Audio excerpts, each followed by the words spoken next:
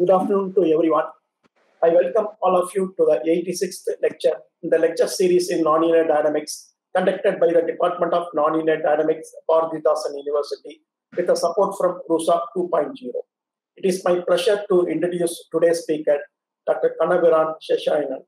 Dr. Kannabiran obtained his PhD in physics from École Normale Supérieure, Paris in the year 2017. He did his postdoc for a couple of years in CEA Paris, Saclay. He then started his teaching career in IIT Kharagpur as an assistant professor in the year 2017.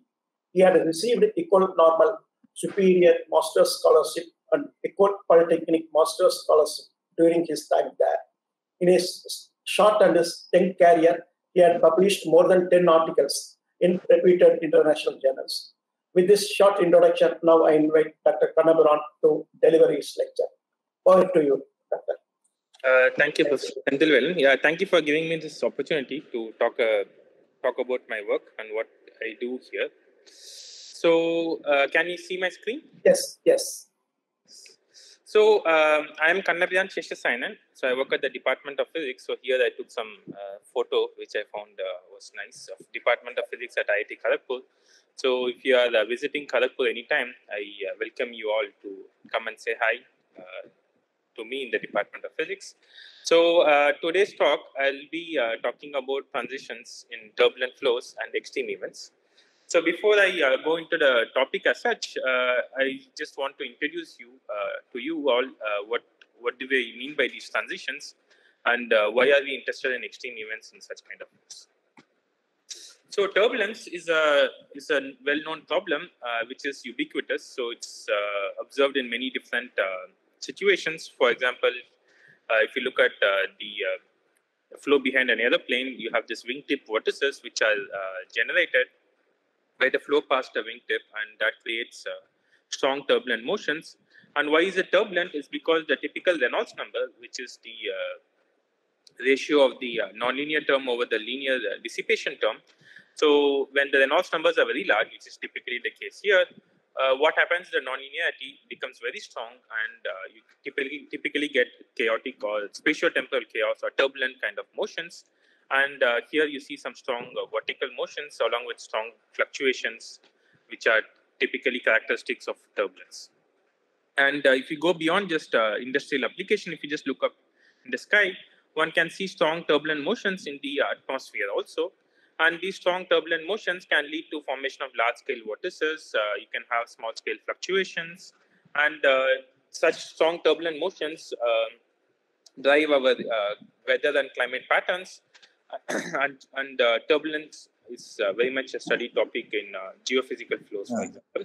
Excuse me, do you distinguish between turbulence and chaos? So I would call, yeah, it's a good question. So chaos, I would not say it's spatial.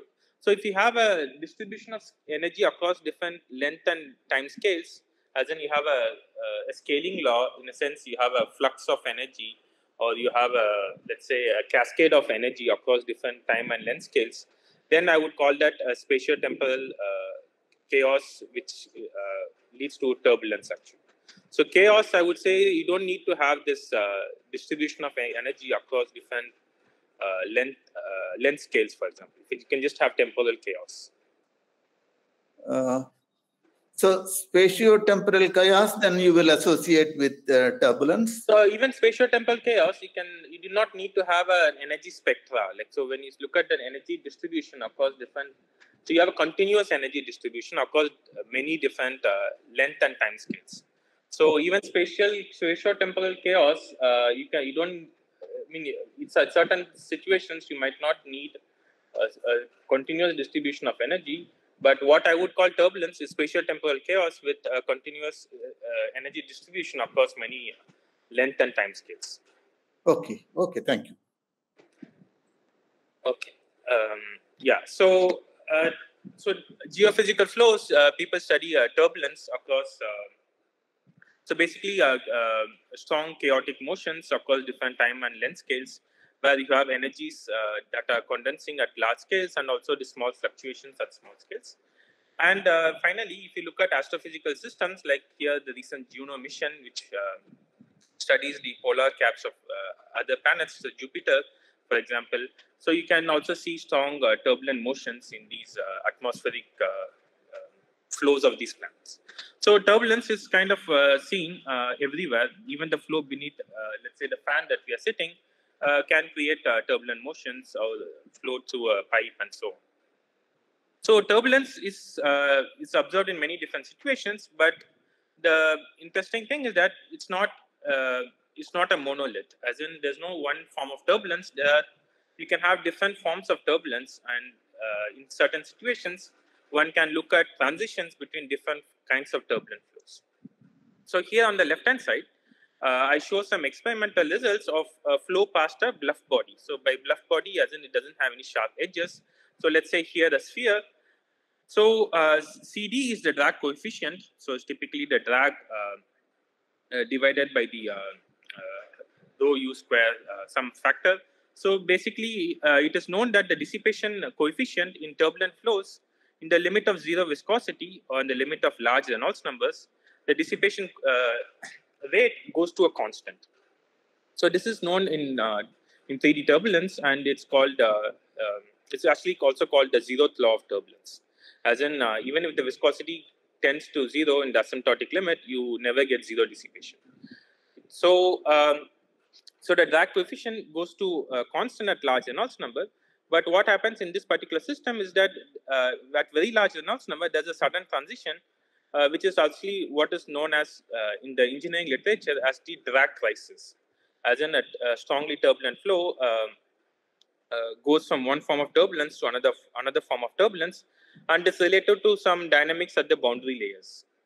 So this sudden transition is basically a transition from one form of turbulence to another form of turbulence, and you can see that it asymptotes to some other dissipation coefficient value.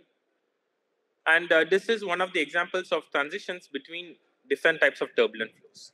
And on the right-hand side, here I show some experiments where by Joe and Hero, so where they took liquid metal in a thin layer, Galveston here, and then they passed currents in the, let's say, the vertical direction, and they had magnets of opposite polarity below. And because of the Lorentz force, since this is a conducting fluid, it created a body force which drove the liquid metal. So you have charged particles which feel the J cross B force, Q times V cross B force, and that kind of drove the liquid to make such interesting patterns.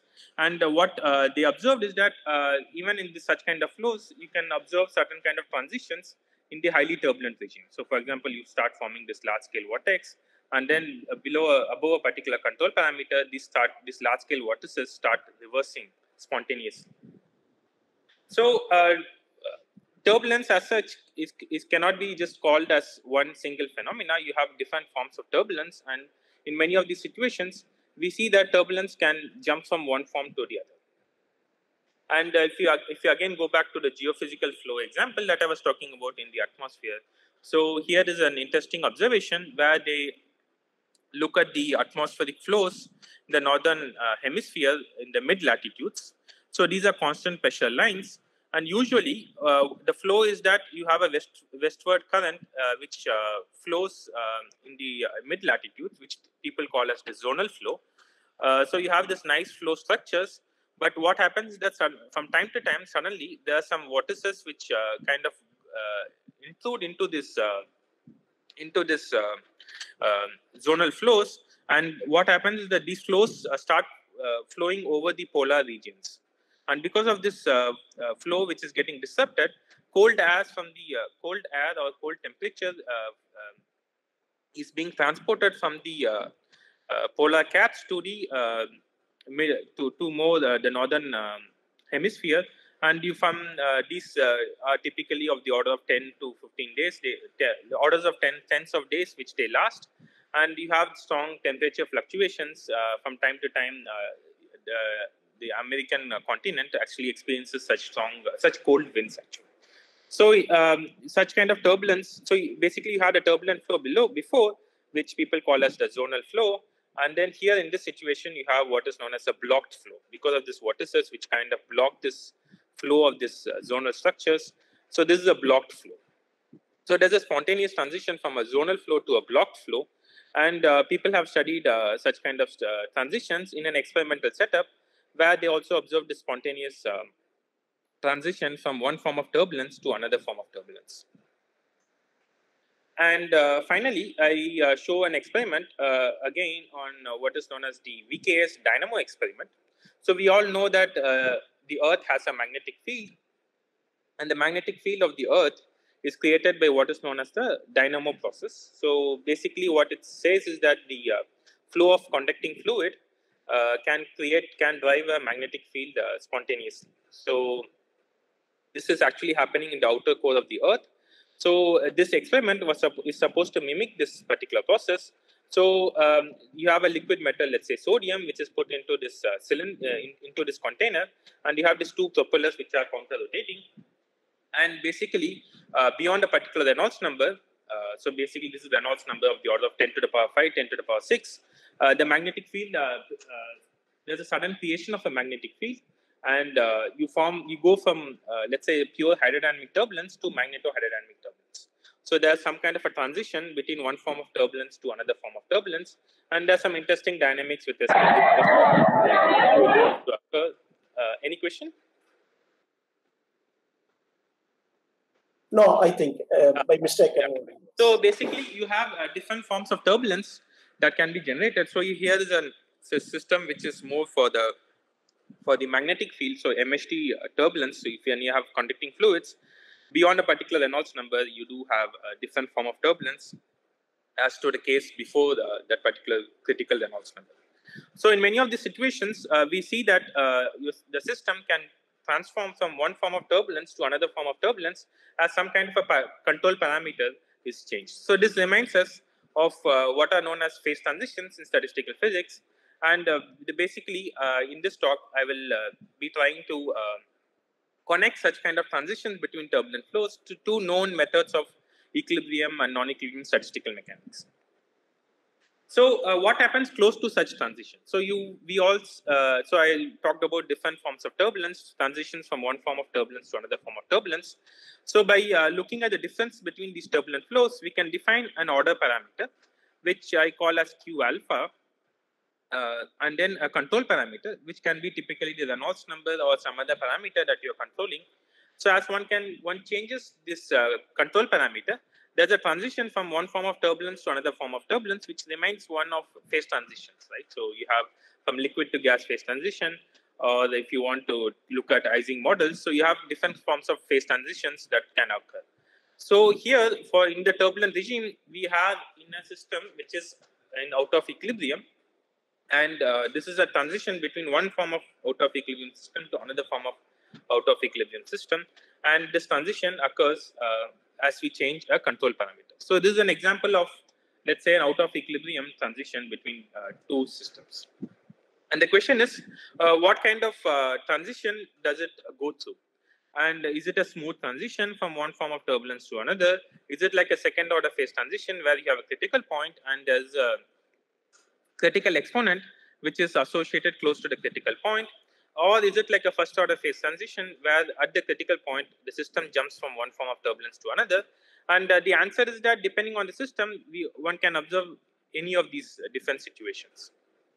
Right? So basically, we get transitions due to change in the direction. So here, this control parameter can be thought of some cascade, something related to the cascade, for example. And then by looking at different systems, let's say thin layer turbulence, where if you take turbulence in a box and then you kind of reduce the dimensions along one direction, you go to what is known as a thin layer turbulence, where you actually go from a three-dimensional system to a two-dimensional system. So it's a dimensionality reduction that also leads to such kind of phenomena. Or later on, I will be talking about what are known as rotating flows. Why are they interesting? So in many of these examples which have been studied, which can be found in this recent review article, they find that one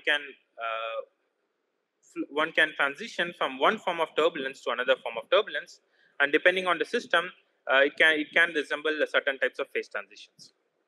But I do remind you that this is an out of equilibrium system, and the transition is happening from one form of out of equilibrium system to another form of out of equilibrium system.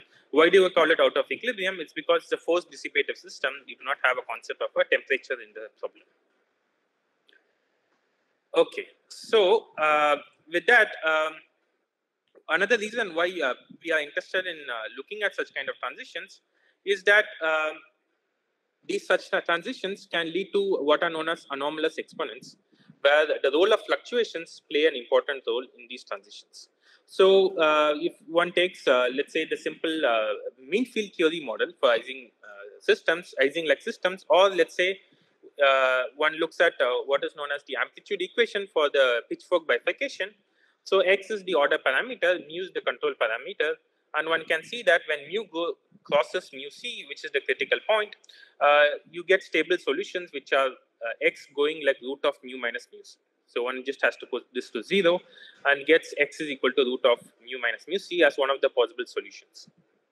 Right? So there's an exponent for the first moment of the order parameter, which goes like mu minus mu c to the power half. So this is the mean field exponent, and what happens in such kind of transitions between different types of turbulent flows is that the exponents that one gets can be strongly coupled or strongly determined by the kind of fluctuations in the underlying flow. So because this is a transition from a turbulent flow to another turbulent flow, there's a strong fluctuations which are present already in the turbulent flow. So these fluctuations can actually drive the system to do a phase transition, which is kind of non-trivial to understand.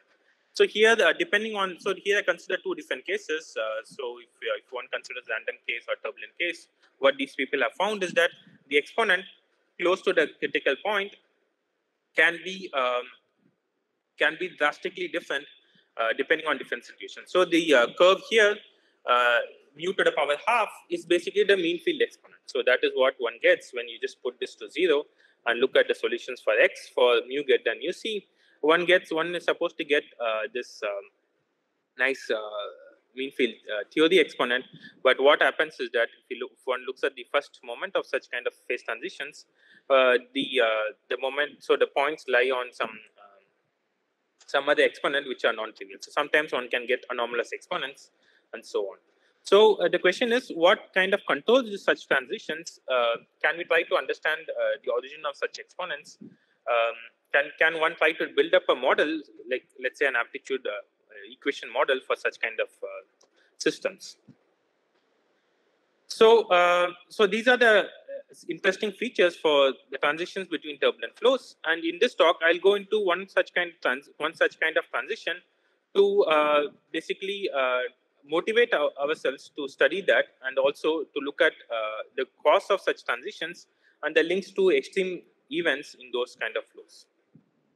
So in this, so the next part, I'll be talking about what are known as rotating flows. So rotating flows is nothing but you take a flow in a tank and you start rotating the tank, and the flow that is inside the tank, which let's say has a fluid, if you force, you can also force the fluid to some other motion.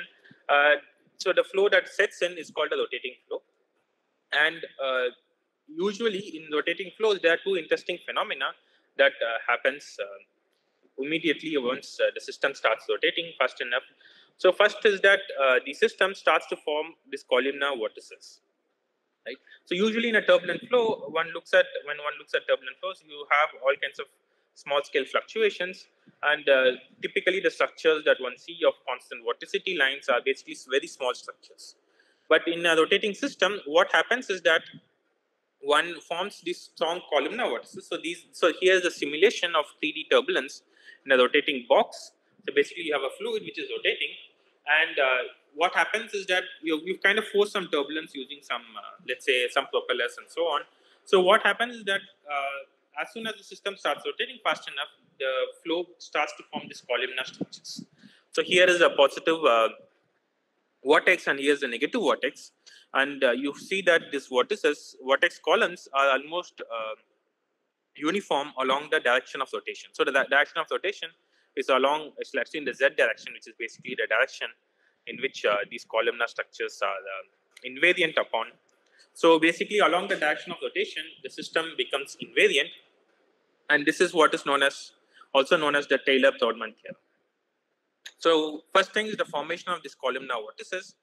And the other thing which is interesting with respect to rotating flows is that they admit what are known as inertial waves. So the inertial waves are basically bulk waves. So these are waves that propagate into the system. Like we are all familiar with surface gravity waves. So if when one goes to the beach, for example, one looks at waves that are coming towards us. But these waves are waves that propagate into the system. So these are bulk waves that are flowing into the system, and this is again a manifestation of the fact that the system is rotating. So these are two important features of rotating flows: formation of this such kind of columnar structures, and also existence of these inertial waves. So here is an experiment where they they have what is known as a wave maker, so some kind of perturbation that is being set up, and this is it's a rotating system. So you have perturbations that is forcing some kind of waves that are propagating, and these are being captured by what is known as a particle image velocimetry technique. So basically, you see particles which are moving based on such kind of flow structures. So you have this inertial waves which are present, and then you also have columnar vortices. So these are two important features of rotating flows. And the question is, what is the transition that we are talking about, right? So we are interested in transition between turbulent flows, and what is the transition that we are looking at in such kind of systems. So it is known that when rotation becomes important, the flow almost becomes independent along the direction of rotation. So that is basically because of this Taylor-Prodman theorem I was talking about. The flow structures become independent along the direction of rotation, and basically the flow becomes what is known as a two-dimensional turbulence. So basically the formation of the strong large-scale structures is what is expected in 2D turbulence. And if you remember the atmospheric flows that I talked about, so this is a typical aspects of 2D turbulence, the formation of large-scale structures, as compared to 3D turbulence, where you have more small-scale structures which are present. So as one increases rotation, there's a transition from one form of turbulence to another form of turbulence, in the sense that you have flow structures which are kind of two-dimensional, which becomes completely two-dimensional actually, but with no variation along the axis of rotation, as compared to a situation where the flow is three-dimensional, which breaks down into small-scale structures. So this is a transition as one increases what is known as the rotation rate. So as you take a fluid and you start rotating faster and faster, one can expect to go into a two-dimensional turbulent state. And actually recently, it has been shown that in the limit of very fast rotation, the system actually becomes exactly two-dimensional. As in, it's two-dimensional turbulence, in a sense, it's still spatio-temporal chaotic with a distribution of energy across different length and time scales, but its dependence along the axis of rotation goes to zero. And so this is when the system is rotating very fast, and when the system is not rotating that fast, you basically go back to 3D turbulence, which is basically that kind of turbulence that you observe nearby, let's say. So in day-to-day examples, right? So there's a transition from one form of turbulence to another form of turbulence. This is again a phase transition. The question is this some kind of phase transition? Do we have, let's say, some kind of critical exponent? So these are all questions that people are studying. And the more important question that I will try to talk about is what controls this transition. So can we predict such kind of transitions? What is the parameter that one looks at to tell when does 2D turbulence or fastly rotating flows become three-dimensional and vice versa? So why is one interested in such things is because such kind of flows are routinely observed in atmospheric flows or in flows in other planets, and also in oceanographic systems. So understanding such kind of transitions will help us understand the kind of dissipation rates and other related flow parameters that one can measure in these systems. So the point is that we will try to understand the transition from 2D turbulence to 3D turbulence, and in the rotating flow, there are two non-dimensional parameters, which is the Rossby number and the Reynolds number. The Rossby number tells us how important is inertia with respect to rotation, And the Reynolds number is basically the inertia or the nonlinear term with respect to the viscosity or the dissipation. So when nonlinear terms are strong, basically when Reynolds numbers are very large, you end up going into a chaotic, basically turbulent system when the Reynolds numbers are large enough. And similarly, when you have Rossby number where the nonlinear term is not strong enough as compared to rotation, then what happens is that the effect of rotation becomes very strong. So in that limit, in very low Rossby limit, when rotations become very large, you end up getting what is known as 2D turbulence, still with Reynolds numbers very large. So basically, you have two different control parameters, and as when Rossby numbers are large, basically one gets to 3D turbulence. So where you have strong fluctuations along all directions. So one can define an order parameter, which is basically a three-dimensional flow. How much three-dimensionality is the flow, and a control parameter which is dependent on this rotation rate, and ask when the such flows transition from one form of turbulence to another form of turbulence, one form of non-equilibrium system to another form of non-equilibrium system. Right. So this one can do in a numerical setting, and basically this is because there's an exact limit where the system becomes exactly two-dimensional at very, very low values of Rossby numbers. So it is known that it exists, but the exact threshold is not known. So myself and Basil Gale, who was my postdoc advisor at that time, so we were looking at this exact threshold where the system goes from one form of turbulence to another form of turbulence. And how does one study such a system is to look at what is known as a linear stability analysis on the underlying fluctuating turbulent flow. So basically, we start with such kind of columnar vortices, and then we perturb these vortices and ask the question: when do these columnar vortices break down?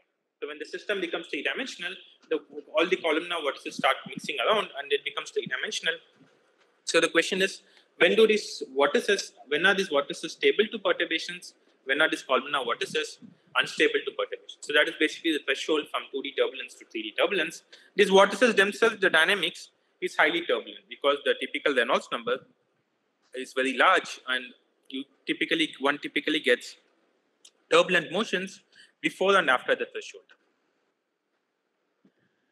Yeah, so one can do a formal stability analysis, and one has to take down the Navier Stokes equation. So I do not want to go into the details of this derivation. It's basically a linear stability analysis. So you have a base state, and then you perturb the state, and then you ask the question: when do these perturbations grow on top of the base state? Because the base state is also evolving, one has to evolve the equations for the base state, and also one has to evolve the equations for the perturbations that go on the time-varying base state. Right? So for that, one has to evoke the Navier Stokes equation in the rotating frame, which is basically the fluid, which are the equations that the fluid obeys. Right? So what we are interested is when do these perturbations. So omega 3d is just a vorticity, which is just a curl of this perturbation. So when do these perturbations grow exponentially? Right? So whenever these perturbations grow exponentially, you have 3D perturbations or three-dimensionality, which sets into the system. And whenever these decay exponentially, you have the system being stable, the columnar vortices being stable to these perturbations. Right? So U2D represents the columnar vortices. U3D represents the three-dimensional perturbations that go on top of these columnar vortices. And what we see is that, so here is a simulation of such a system at a particular set of parameters. And basically what we change is the Rossby number, the strength of this rotation. And what happens is that for systems which are fastly rotating, the rotation rates are fast enough. Any perturbation that one puts, it decays exponentially. So this is a log of the perturbation as a function of time. And for any perturbation that one puts, this the energy decays exponentially in time. So you take columnar vortices and you put, so this is a fluid and rotating flame which forms this columnar vortices, and one perturbs this system, and these perturbations die exponentially. And as the rotation rate is reduced, so when the system becomes more and more like a system which is not rotating, what happens is that these perturbations they start growing exponentially. And an exponential plot in a log length scale. So this is a logarithmic of the perturbation and linear in time. So an exponential usually is a straight line. But here one can see an interesting dynamics is that from time to time there's an exponential growth, and at other instances there's an decay. So this is basically a manifestation of the fact that the underlying flow is turbulent. So you have a growth of perturbations on a chaotic or the fluctuating system, and these perturbations whenever it's conducive. So this is where we will later on try to understand, predict when do these perturbations go. So whenever the situations are conducive, so the instability grows exponentially. So these are the phases that you see here, right? So these are the growing perturbations for a particular parameter. And whenever it's not conducive, these perturbations decay exponentially. So when the growth phases are more important than the decay phases, you get an instability which is growing exponentially. And when you do not have strong enough growth phases, then the system just decays exponentially. So now the question that we are interested in asking is, can we predict such kind of instability, or can we try to understand when do these three-dimensional perturbations grow on top of these underlying fluctuating two-dimensional flow, underlying columnar vortices, right? So this is a turbulent problem, highly nonlinear problem. So one has to do a lot of simulations because there's no analytical solution to turbulence that is available. And basically, one tries to understand. So basically, we are interested in finding this threshold, and this threshold actually. So depending on the domain of the system, so basically there's some aspect ratio dependence that comes in. So depending on the aspect ratio, we can sketch out this this domain which differentiates between two-dimensional turbulence to 3D turbulence. So as we cross this, we transition from one form of turbulence to another form of turbulence, and the control parameter. So depending on how you cross it, you can either reduce the rotation rate. So basically go from a 2D turbulence state to a 3D state, or you can increase the Reynolds number also, and you can also transition from one form of turbulence to another form of turbulence. By increasing the Reynolds number, you kind of make the system more fluctuating, and that can also trigger certain kind of instabilities which transition this flow from one form of turbulence to another form of turbulence. So if you have any questions, feel free to stop me and ask. Yeah. Okay. So the velocity field that we have in the underlying 2D turbulence is given by the velocity field is basically it has two components because it's basically two-dimensional. So you have a velocity field component u, which is along the x direction, v along the y direction. So this is what is basically the u2D component, and basically what we will be showing is that the transition from one form of turbulence to another form of turbulence is basically controlled by the properties of the underlying flow. So this for the velocity field, one can define what is known as the vorticity. So basically how much vertical the flow is, and also what is known as the strain rate. So how much shearing is the flow. So by defining these two quantities, one can try to basically predict when does the flow transition from one to another. Yeah. So basically, what we find is that depending on where we are in this threshold that we are looking at, we can transition from one form of turbulence. Excuse me, sir. There is a question in the chat box. Okay, 1 second. Yeah, feel free to ask questions if you do not understand.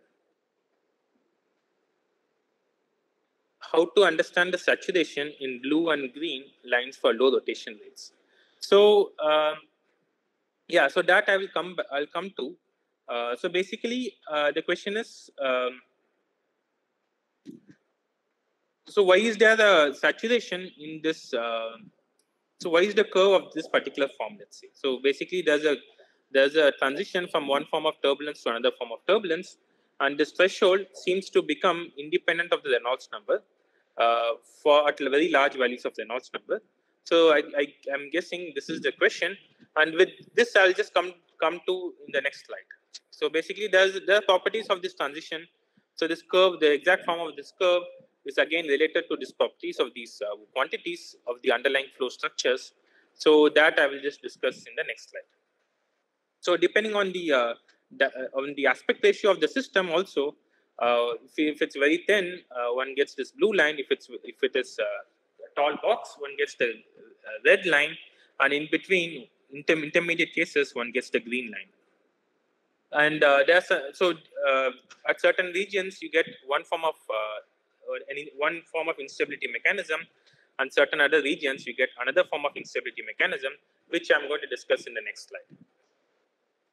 So basically, we are starting with columnar vortices, and what happens is that in this transition diagram, what we see is that whenever if you're looking at low, not so high Reynolds numbers, or in thin layers, what happens is that there's an instability mechanism which is given by the Rayleigh criterion, where the contour rotating vortex. So you basically have two strong vortices which are quickly set up, and there's one vortex which is rotating along with the global rotation, and another vortex which is rotating in the opposite direction to the global rotation. So when the rotation rate of the contour rotating vortex matches the rotation rate of the global rotation, they both kind of cancel out each other, and the particles inside the vortex no longer feel any effect of rotation. So what happens is that the fluid parcels inside, they become three-dimensional, and this vortex starts to break down. So this is what is known as centrifugal instability, and one can do some analysis and find out an exact criterion when such an instability breaks, when such a large-scale vortex breaks down. Right. So whereas the vortex which is rotating along with the rotation rate, that because it's still rotating in the same direction, that no longer breaks down. That remains stable. Whereas the one which is opposing the global rotation, that starts to break down. Yeah. So that is the first mechanism through which this columnar vortices break down, and these are the solid points here. So the ones which without any, so ones which are filled. So these are the points where you have this rotation, the contour rotating vortex, which breaks down to these perturbations, right? And then one can write down the Rayleigh criterion. So one can do some theoretical analysis and then show when does this happen. And this happens when the rotation rate of the contour rotating vortex and the global rotation, when they match exactly, one gets this instability.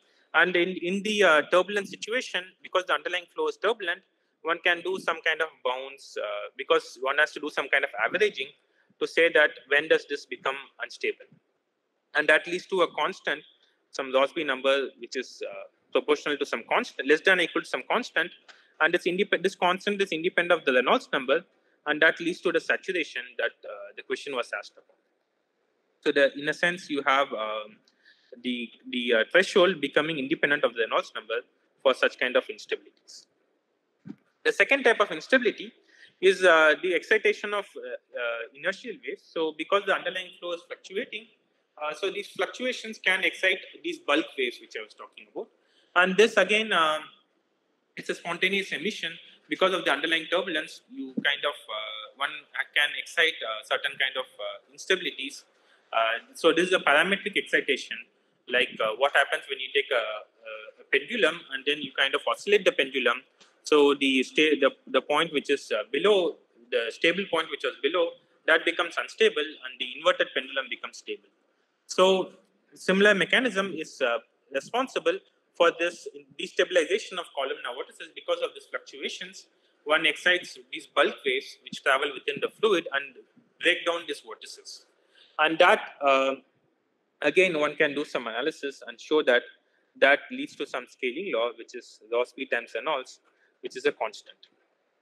And that explains these two behavior. In the limit of large Reynolds number, one leads to a constant, another leads to a scaling law, which is Reynolds times Rossby is constant. So basically just stability analysis of this turbulent flow, linear stability analysis of a turbulent flow to these perturbations, and asking when does it become stable, when is it becoming unstable. And from known literature, one can look at, one can derive certain scaling laws to understand the transition from one form of turbulence to another form of turbulence and get the scaling law.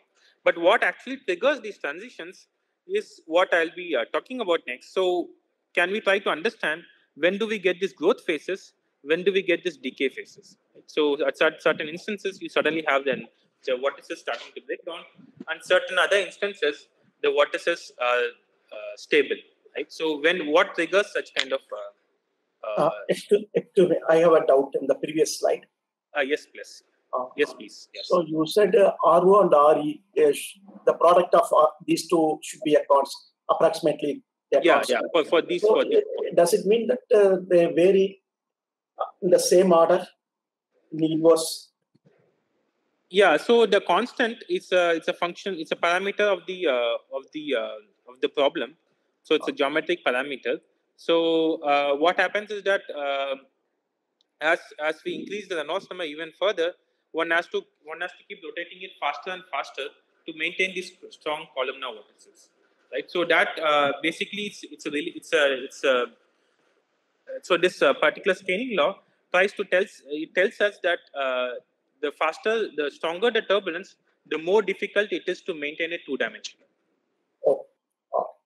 So the stronger the chaos or stronger the fluctuations. When I kind of use chaos and turbulence interchangeably, but actually it's turbulence, two-dimensional turbulence to be exact.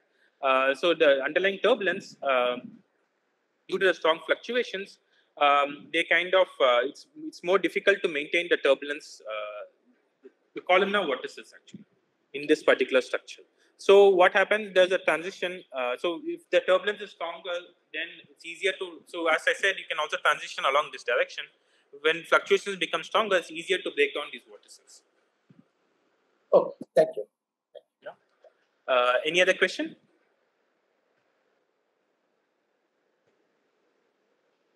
Okay, so I'll just continue. So as I said, you can transition from one form of turbulence to another. And the question that we are interested in, can you predict when do these growth phases occur, when do these decay phases occur, and what is the relation between such kind of, so this is what is known as the growth rate intermittency, as in there's an intermittency in the growth rate. So intermittency is basically a non-aperiodic kind of burst in the system, and what we see is that there's an intermittency in the growth rate of the perturbations, right? So so there's an intermittency in the growth rate, and the question is, when can we predict when do these growth phases occur and when do these decay phases occur, right? And that for that one can look at, depending on which instability that one looks at. So if let's say it's this particular instability which is given by the Rayleigh criterion, where the vorticity is important. So one can find out what is the minimum of the vorticity, because we are interested in the opposite rotating vortex with respect to global rotation. We're looking at the negative values of vorticity. We can find out what is the minimum of the vorticity and its correlation with the growth rate. And so this is the y-axis is the growth rate. So it's d by dt log of the perturbation, which is basically the growth rate. The log of the perturbation goes like gamma t. The perturbation, if it goes like e to the power gamma t, log of it goes like gamma t, and d by dt of it is like gamma. Right? So this is like the growth rate, and this is like the minimum of the vorticity. Right? So this is a minimum along the entire domain actually. So it's a spatial minimum that we are taking, and what we find is that whenever so it's rescaled with the rotation rate. It's again given by this Rayleigh criterion. So if you just consider this as some form of a minimum of the vorticity, what we find is that whenever the vorticities are very small, we get strong correlations. So strong growth rates, which are positive. As in, whenever you have strong counter-rotating vortex, which are very negative, that triggers growth of these perturbations. So these phases are basically the underlying flow having strong fluctuations in the vorticity. And the decay phases are when these fluctuations are not strong enough. So basically, whenever you have extreme fluctuations of the underlying vorticity, one gets this growth of these perturbations. Whenever it's not fluctuating strong enough, then the system decays exponentially.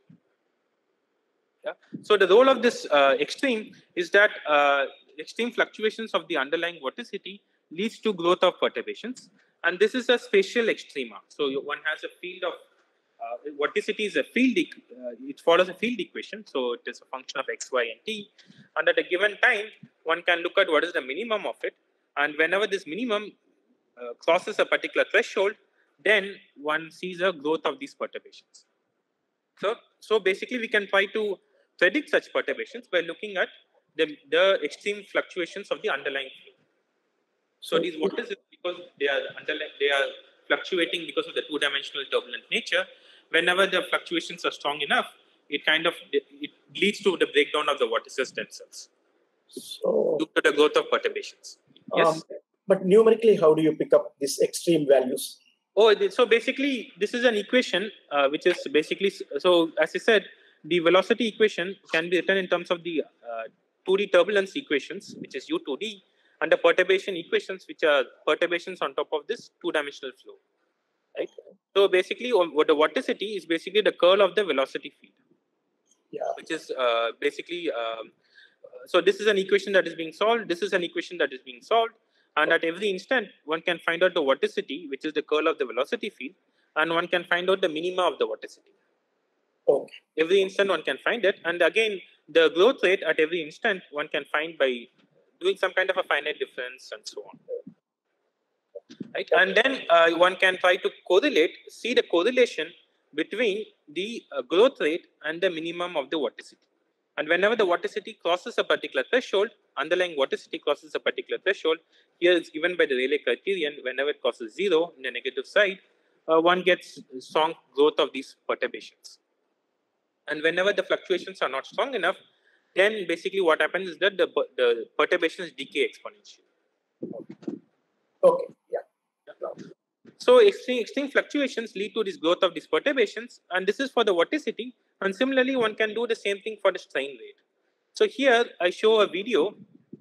So this is the underlying vorticity, and here is not the vorticity which is important, but the strain field. So basically, it is the strength of the strain of the flow which is of importance.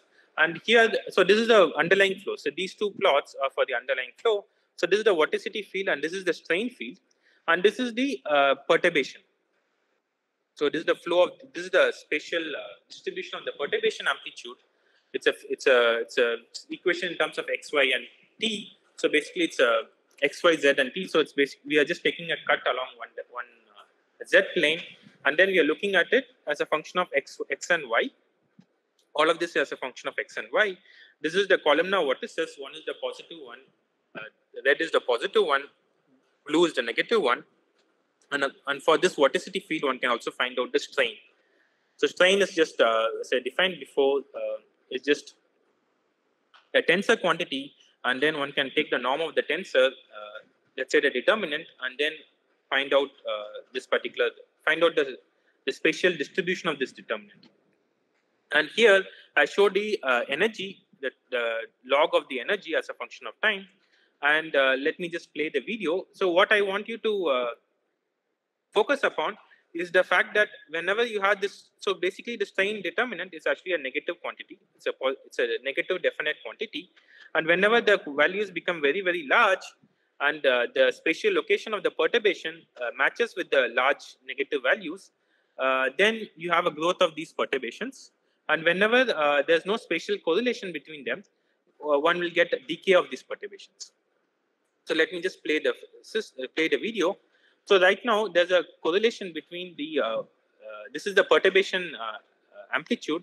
So the structure of the perturbation is lying exactly on top of the strain field, and one has a growth of these perturbations. The strong negative fluctuations lead to growth of these perturbations, and then after some time, one would see that this particular vortex will start developing strong strain fields, and because of the decorrelation, the growth will stop. And then for a long time, if there's decorrelated, they will start decaying also because of the dissipation effects and stuff. So you have a decay of these perturbations, because right now the perturbation is lying on this vortex, whereas the strain field is maximum here, right? And again, when the strain field becomes maximum here, then what happens is that the perturbation again starts growing. So whenever you have this extreme fluctuations of this strain field, and there's a correlation between the perturbation and the strain field, one starts seeing this growth of these perturbations, which basically break down these large-scale vortices. Right. So the previous image I showed the extreme negative fluctuation of the vorticity, which led to positive growth rate. Right. And then here, what I show is that extreme negative fluctuation of the strain rate, right, that leads to growth of these perturbations. So again, one can do a similar correlation diagram, and it will also lead to similar kind of. There's no exact threshold criterion, but it will also lead to such kind of a behavior, which shows that whenever you have strong negative extreme fluctuations in these quantities, you can. So here it's a field, so one has to take the minimum of this field. So you can correlate it again with the growth of these perturbations. So whenever one has extreme negative fluctuations, one has the growth of these perturbations, and it can be a let's say the extreme values itself can be a trigger for these perturbations. Right. So now we have a method to predict these burst phenomena. But can we try to predict? So basically, given that we have identified the marker, which leads us to this transition from one form of turbulence to another, can we try to understand the distribution of this such kind of extreme fluctuations, which will help us to understand this growth phase, and also help us understand when do these perturbations grow exponentially and when does it decay. Right? So basically, the questions related to the exact threshold determination, and also the form of intermittency, the critical exponents, they might all be related to the extreme fluctuations of the underlying flow. So now the question is, can we try to understand the distribution of these extreme events? Right. So basically, the underlying flow, I'm just taking current. So for the next part of the talk, I'll just take the flow to be what is known as a two-dimensional turbulence, and inspired by what I showed before. I'm just interested in trying to find out the distribution of the minimum of the vorticity and the distribution of the minimum of the strain rate. So this is the equation for 2D turbulence, and we are looking at what is known as the extreme values of the vorticity. So vorticity is defined as curl of the velocity field. So it has only one component in 2D, which is along the vertical direction, and the rate of strain tensor is defined in this particular manner. And basically, it's a tensor quantity. It has two invariants. So a tensor depends on how you define the axes, how you define x and y axis. So if you rotate the axis, one can get different components of the tensor. But there are two invariants for this tensor, which are basically trace and the determinant. A trace, because of the incompressibility condition, can be shown to be 0, and it's basically a determinant which one is interested in. It's basically a determinant which I'm showing here, actually. Right. So, so for the next part of the talk, I'm interested in finding out the distribution of this negative values, the minimum values of these determinants, and this omega and the determinant are basically field equations. So these are functions of x, y, and t, and one is interested in the minimum, spatial minimum of these fields. So which I call it as omega min, s min, of which are functions of time. So at each instant, one gets a value over the whole field, and the question is, what is the distribution of these minima? Right. So, are there any theory which can help us understand such distributions of extremes? So that has been done early on in the 20th century. There were some early on mathematicians who looked at the distribution of maxima or minima of a series of n independent identically distributed random numbers. Right. So what they found is that depending on the distribution of these independent identical random numbers, the distribution of the extrema, like minima and maxima, they fall into one of the three distributions, either Gumbel, Frechet, or Weibull. So this is a famous theorem which is called the Fisher-Tippett-Nedenko theorem. I don't know how to pronounce this name. So this theorem basically states that if you have independent and identically distributed random numbers, the extreme values will always fall into one of these three distributions. And these are the references that one can look at. So this falls under the broad category of extreme value statistics. And there's a whole field in itself. There are many people work, statistical physicists, engineers, finance experts. So they all work on such kind of statistics to understand when does one get strong fluctuations, let's say in stock market, or let's say in even let's say related to biological systems. When does one get strong fluctuations? That is related to what is known as extreme value statistics problem. So we are interested in such extreme value statistics because they trigger transitions from one form of turbulence to another. We want to understand what is the form of distribution that we get. It is to be noted that such theorems are valid in the independent and identically distributed random numbers. The question is what happens when you have correlated signals, which is basically turbulence. Right? So turbulence is not the flow of the fluid parcel. Each fluid parcel is not independent of each other. They are all interacting through the field equation. And the question is, can we try to understand the distribution of these extremes, which will help us understand the whole problem of transitions between turbulent flows. Right. So just to introduce people to this extreme value statistics, I've just taken a simple example to show how one gets what is known as the Gumbel distribution. So Gumbel distribution is when you have when one has exponentially or Gaussian variables, which so the tails decay faster than at least like an exponential or faster than an exponential. Then what happens is that the extreme values of n number of independent random numbers goes to a Gumbel distribution. Here I show the case for the n independent Gaussian variables with zero mean and standard deviation sigma.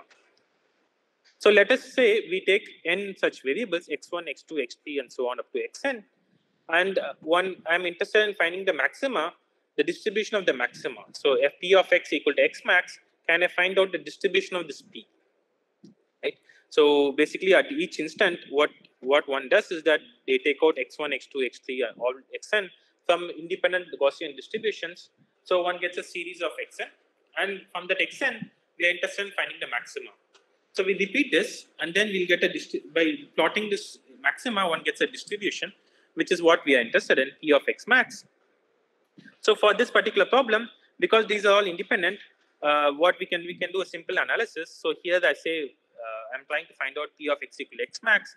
The first situation, the first variable can hit the x max, and all the other variables are always smaller than this x max. Right? So that is what is one of them hits the maxima.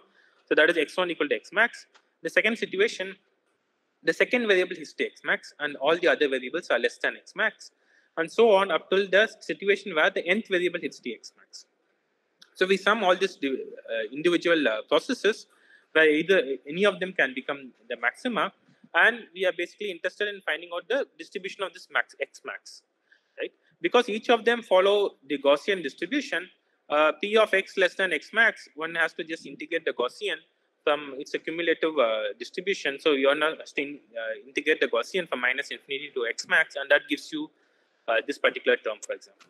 And x1 equal to x max, one has to just substitute that value into the Gaussian.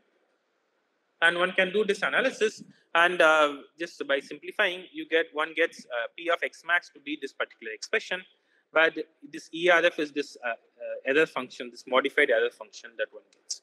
So this is the situation when one takes n independent Gaussian variables, which are identically distributed. And in the limit of large n, one can show that this leads to what is known as the Gumbel distribution, which has this particular form, exponential of minus s times exponential of minus exponential to the power minus s. So there's a double exponential here. But this is some rescaled parameter, which mu prime and sigma prime are some functions of this capital N. So one can show that this in the limit of large n, this distribution of the maxima or minima of the n independent Gaussian variables goes to the famous Gumbel distribution. Now the question is, what happens to 2D turbulence, right? So we are interested in this breakdown of this column now. What is this? So this is a negative. So here, this is the negative vortex. This is a positive vortex. Yeah, sorry about the change of color. So the question is, when do these vortices break down? And that is related to extreme fluctuations of the negative vorticity, which is shown by plus sign, or the strong negative strain rate, which is shown by the circle. So here I show some different situations where, depending on the parameters, one can find out different locations of these extreme vorticity and extreme strain rates, right? So there's no easy way of finding out, So numerically, one has to find out at each and every instant what is the exact value and then construct a distribution, like how one does for this n independent values, which one can actually treat it analytically, but one can also do it numerically and show the same thing. So here, there's no analytical easy way of doing it, so I'll just do it numerically. Right? So this is a numerical exercise of finding the extreme values of spatial extremes of vorticity and strain rate. And what we find is that we get a distribution. So as we increasing the non-dimensional numbers, so basically the Reynolds number in this situation, what one gets is the distribution becomes more and more spread out, right? And also the extreme value statistics predictions, one can fit it also. So these are the dashed lines, and we see that they are not a good fit for these extreme value statistics, the extremes of these distributions, right? So even though they could predict for independent identical random numbers, for the situation of extreme values of vorticity and strain rate in a turbulent flow, they fail miserably, right? So this is for the strain rate, this is for the vorticity, and one can see that the extremes of these are not fitted well by these. What are the standard distributions of the extreme value statistics literature, right? And so there's a strong dependence. So here again, I vary what is known as the large scale friction, so one need not worry about it. So there's a strong dependence on the dissipation coefficients that one can see. So even if one rescales the distribution with the respective standard deviations, one can see that the even if the tails one can try to match, the central part of the distribution also starts to modify, right? So there's a strong dependence in the dissipation coefficients. So basically the Reynolds numbers of the system, and there's no universal distribution to go to. So now the question is, can we try to understand where does this problem come from, right? So can we try to understand what leads to such kind of distributions? And by understanding, yes? I have a question. This omega minimum, this x-axis, yes, you have negative values. Is that what? Yes. Yeah. So these are the values basically. So you have the negative vorticity. So this is so the average of vorticity over the whole system is 0 by conservation, and so we kind of angle. So we start. So if we take the equation, because of periodicity, one can show that the average of vorticity is 0 of the whole domain. So one has equal amount of positive and negative vortex, and here we are looking at the negative vortex that is present here. Here's the positive vortex, and for the at every instant one can find out what is the minimum of this particular vorticity field, and that will give us one value. So at every instant one can do that, and one can construct a distribution out of it, and these are all negative values, and one gets a distribution of this probability of omega min. Okay, thank you. Any other question?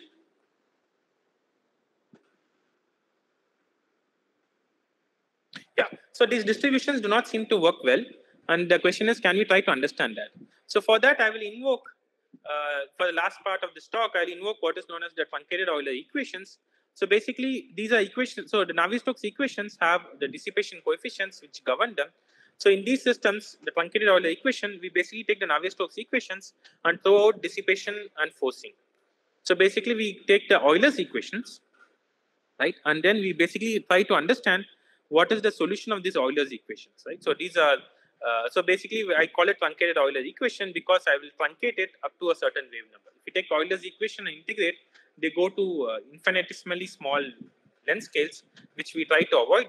So we truncate it up to a particular length scale and ask the question for this equilibrium system. So because here there's no dissipation or forcing, the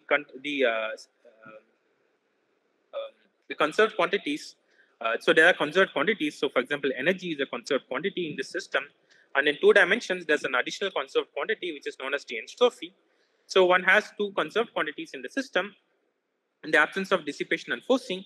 So for this equilibrium system, which also leads to some form of spatio-temporal chaos, or this form of, I wouldn't call it turbulence because there's no viscosity. So such spatio-temporal chaos, can we try to understand the distribution of this vorticity and extreme values of vorticity and strain rate, right? So similar to these distributions, can we try to do that? So this is a non-equilibrium system, can we try to do that for the equilibrium system? There is a question in the chat box. Oh yes, please.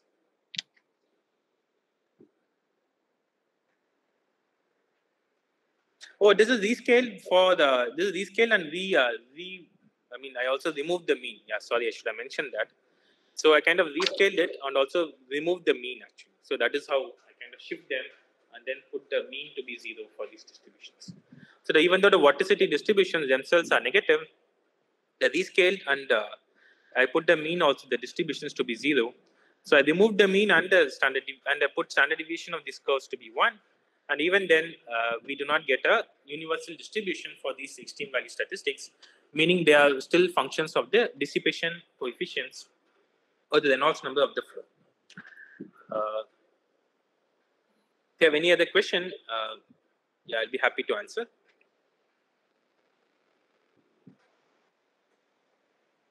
Okay, so yeah, there is a question from, from Professor Mori. Sir, yes. You are muted, Professor Boris. Professor Boris, you are muted. Please, yes, unmute yourself. Now, can you hear me? Yes, yes. Okay, sorry. The question is, you mentioned the truncated Euler's equations. Mm-hmm. I'm wondering, can you effectively determine the minimum number of modes which is sufficient for effective use of these truncated equations?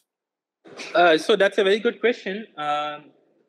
So the truncated Euler equations, they have been successful to some extent to capture the large-scale dynamics of 2D turbulence, right? So basically, if you take, let's say, some of the transitions that I talked about, so for example, in this initial transitions between such kind of large-scale structures, or even this atmospheric flow, some of the examples, people have tried to use the truncated Euler equations to capture certain kind of transitions between different turbulent flows.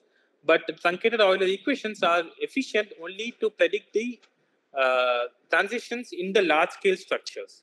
So the minimum number of modes that one looks at, so for different systems, it depends. So for example, for these large-scale reversals of these large-scale modes, people found around 11 modes to be of importance. And for large-scale jets in the atmosphere, such kind of transitions, people found 15 modes to be of importance. That is the minimum number of modes. And then one can actually make it more, one can continue adding the number of modes. That wouldn't change the prediction of such instabilities. Okay, thank you.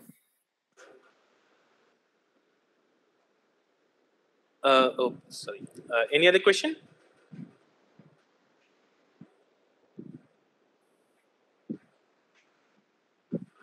Okay, so I'll just continue. So as I was mentioning, these truncated Euler equations, they're effective in capturing the large-scale dynamics of turbulence, though they might not necessarily capture the small-scale dynamics exactly. So recently, people have used it for studying 3D turbulence, 2D turbulence, trying to understand the absolute equilibrium. So basically, these are large scales larger than the forcing scale. There are some recent interesting works where people have tried using ideas from truncated Euler equations to understand statistics of turbulent flows. And if one looks at exact Euler equations, so this is not the truncated Euler equations, so these are equations where you conserve all the invariants of the vorticity. So there are some interesting works also where people have studied certain kind of bifurcations in the context of geophysics. Right. So Euler's equations in certain situations can capture certain interesting properties of turbulence. And our question is that, can we try to understand it in the context of extreme value statistics that we are interested to find transitions between different types of turbulent flows. Right. So to understand the truncated Euler equations, because it's an equilibrium system, one can invoke equilibrium statistical mechanics. So one has there are two conserved quantities, energy and entropy. So in the canonical distribution, we can define some inverse temperatures and write this as exponential minus alpha e and minus beta omega. And because the truncated Euler equation is an equilibrium system, it only depends on the initial condition. So Kc will tell us which is the ratio of the entropy over the energy, which is some kind of a wave number in the system. By controlling the Kc with respect to the some cutoff wave numbers, we can basically tell us that we can basically control the kind of turbulence that one gets in these systems. I mean, spatial temporal chaos that one gets in truncated Euler systems. And Kreiknen, who pioneered this work, found 3 different distributions: type 1, type 2, and type 3, depending on the values of Kc. So this is known in the literature, but the question that we are asking is, we are not interested in the energy spectra. So this is the energy distribution across different length scales. So depending on how Kc is situated with respect to some other parameters of the problem, one can get a situation where energy is concentrated more at large scales than at small scales, some intermediate case, and a case where there's more energy at small scales than large scales. So by controlling different types of, controlling this Kc, which is the control parameter, one can get different energy distributions across different length scales. But the question that I am interested in asking is, how is the distribution of the minimum of the energy and minimum of the vorticity and strain rate, how are they distributed in such equilibrium systems, right? So basically, first I will try to integrate these equations numerically. So these are integrations where you conserve the energy and entropy for different values of these control parameters. And we know for a canonical ensemble, for example, the velocity field, if you have a canonical ensemble of particles, we know that follows a Gaussian distribution and the energy follows a Boltzmann distribution. So second order quantity goes like exponential, whereas the first order quantity is a Gaussian distribution. So for this system of equations, we again integrate in space and time, and then ask the question, what is the minimum of the vorticity and stream function? So psi is just some kind of a vector potential for the velocity field. So this is usually how one represents the truncated Euler equations, even though one can also write it in this particular format. So we take these equations and then we again find the distributions. So first we find that the vorticity at any point, right? You can take the vorticity at not the minimum, just take the vorticity and the determinant of strain of the strain rate at any point. So that follows a nice Gaussian distribution. So this is a first order quantity, like the velocity in a canonical distribution in statistical mechanics, equilibrium statistical mechanics, of a particle, of the velocity of a gas particle, let's say. So that we know that follows a nice Gaussian distribution. And this happens when we have sufficiently enough number of modes, it follows a nice Gaussian distribution. When we do not have sufficiently enough number of modes, then when Kc's are very small, when we do not have enough interaction between these modes, then the distribution starts deviating from the canonical distribution, and this goes into what is known as the microcanonical distribution, right? When the dynamics is very constrained.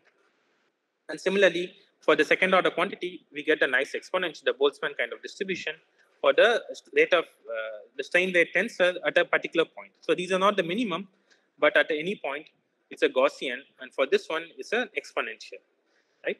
And we know that the spatial minima is basically the collection of it's basically a minima of these points over this particular domain. And because these distributions are nicely Gaussian and exponential, we can again invoke we can ask the question, do we get a Gumbel distribution given that these are nice exponentials and Gaussian distribution? And what we find is that we do end up with a Gumbel distribution. So here is the minimum value of the vorticity as a function of different values of Kc's. And what we see is that, so these dashed lines are basically Gumbel fits. And this black dashed dotted line is the exact analytical solution that we derived early on. And what we see is that for systems which have enough number of interacting modes, the distributions are exactly fitted by the analytical solution.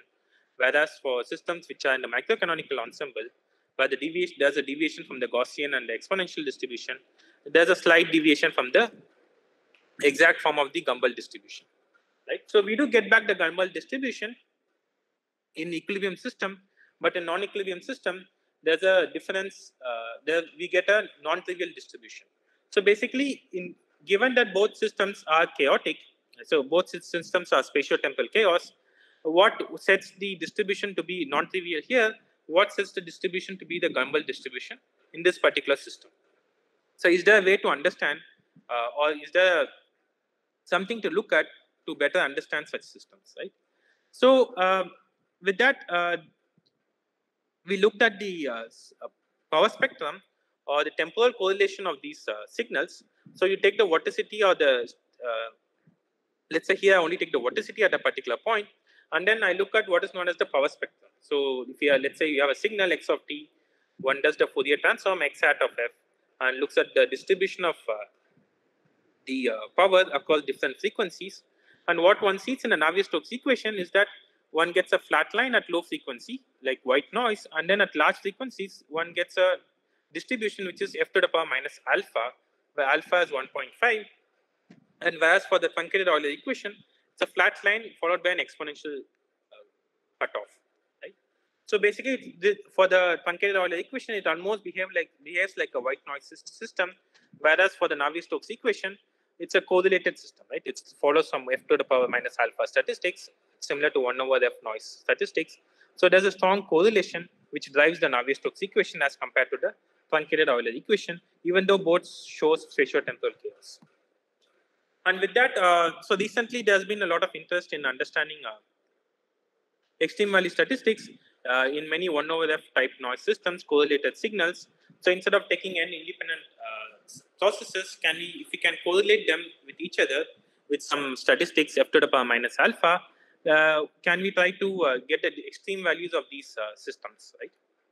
And there have been others, for example, Satya Majumdar and Alain Comte, who have studied such kind of, spatially extended systems like Edward Wilkinson's model, where they also tried to find out the extreme values of these correlated systems.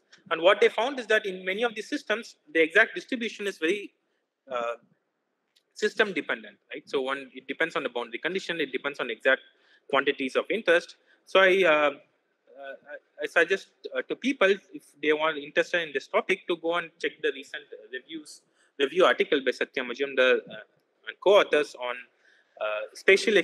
on extreme value statistics of correlated signals, right? So basically, when we have strongly correlated signals, alpha greater than 1, so if p of f goes like f to the power minus alpha, and alpha is greater than 1, in many of the in all the situations, it shows some non-trivial distributions.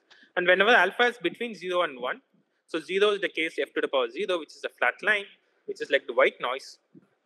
There you do not get any, we expect the standard distributions to occur. And when alpha is between 0 and 1, one gets the Gumbel kind of statistics, right? And then one can actually construct such signals. So here I construct differently correlated signals with different values of alpha. And one gets, so depending on alpha values, so the red line here is the fit, and the blue are the histograms. So depending when alpha is greater than 1, one can see the deviation from the standard Gumbel distribution, right? So strongly correlated signals leads to non-trivial distributions, right? So basically, with that I conclude. So basically, we kind of look at non-trivial distributions in correlated systems.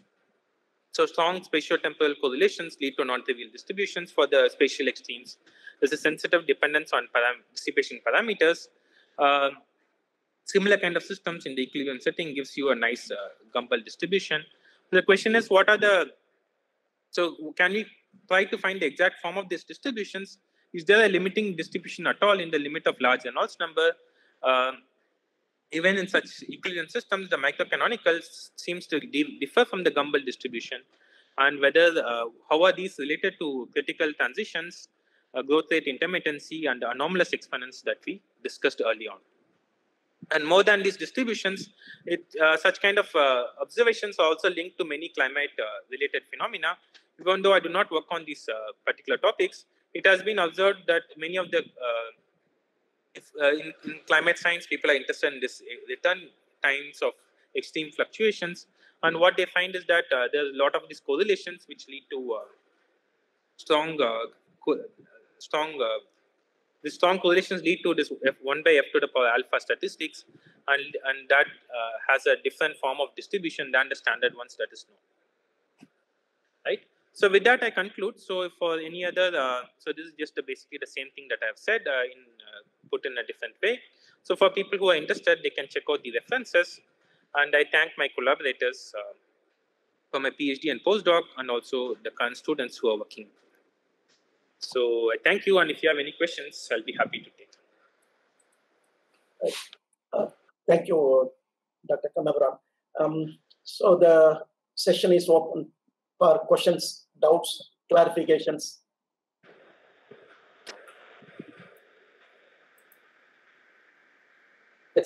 Yes, sir.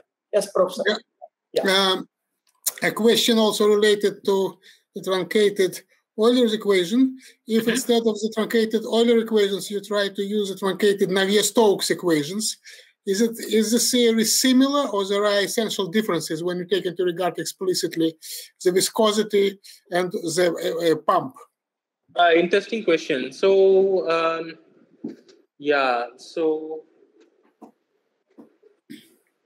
the truncated Navier-Stokes equation in certain limits mimics the truncated Euler equations, just that there's a correlation, with additional correlation, which is induced due to the viscous terms. So even though the energy spectra might look similar, I do not know about the spatio-temporal correlations. So I'm afraid I do not know the answer to that question. Okay, thank you.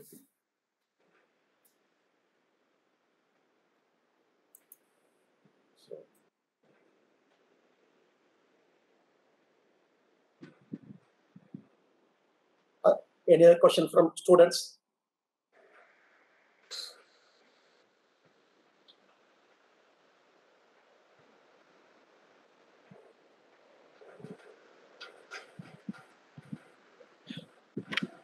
Okay, we are not receiving questions from the students. Okay, so since there are no more questions, I would like to conclude the session by thanking Dr. Kannabiran for accepting our invitation and giving a very wonderful talk on extreme value statistics. Thank you very much.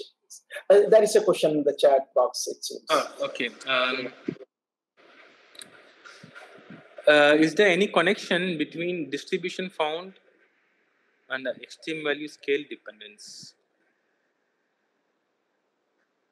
I'm afraid I do not understand the question.